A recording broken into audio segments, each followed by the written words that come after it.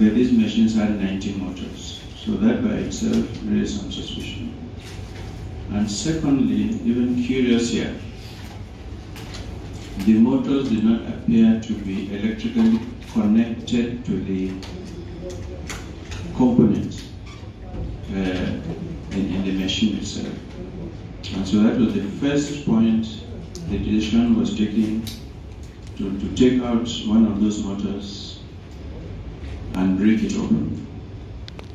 The motor was brought out, and using electric drills and saws, the confidence and dodginess of our personnel, they tore the motor open, and lo and behold, we found those pills inside.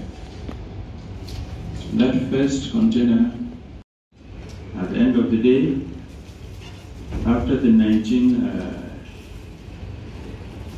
451,807 pills, it gives not only a feeling of high and euphoria, but increased alertness, propensity to violence, fearlessness, tiredness.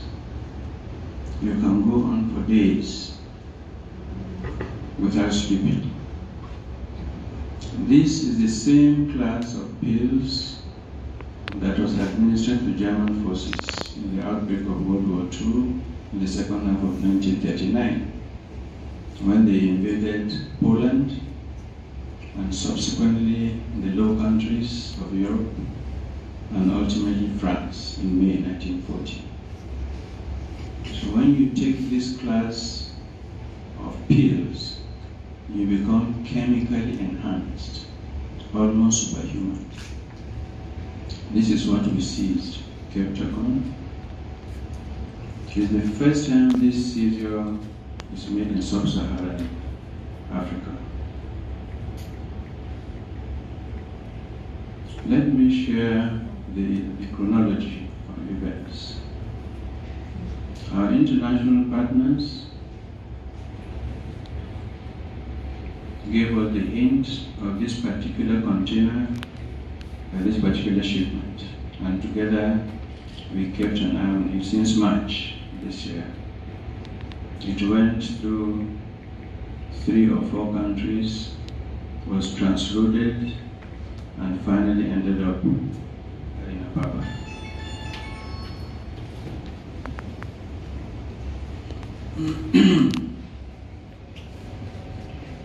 The container was opened by operatives in the presence, obviously, of the customs and the SSS in the port.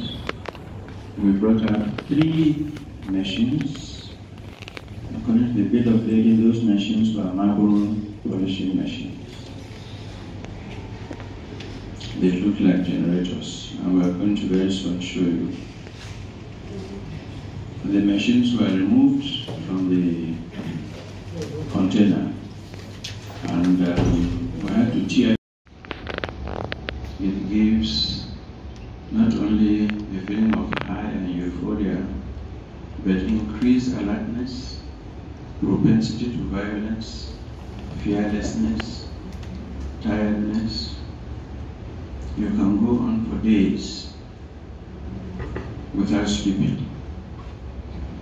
This is the same class of pills that was administered to German forces in the outbreak of World War II in the second half of 1939, when they invaded Poland and subsequently the Low Countries of Europe and ultimately France in May 1940.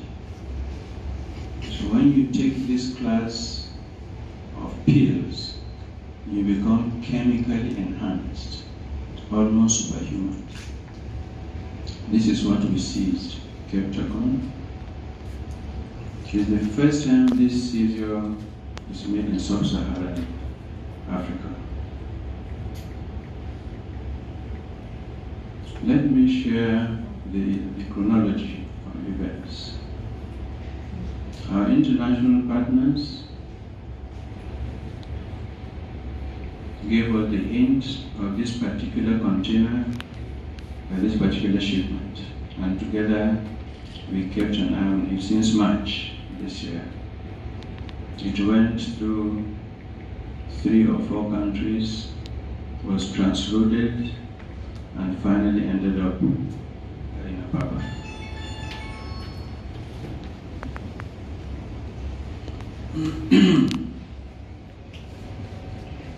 The container was opened by operatives in the presence, obviously, of the customs and the SSS in the port. We brought out 3 machines. According to the bill of lading, those machines were marble polishing machines.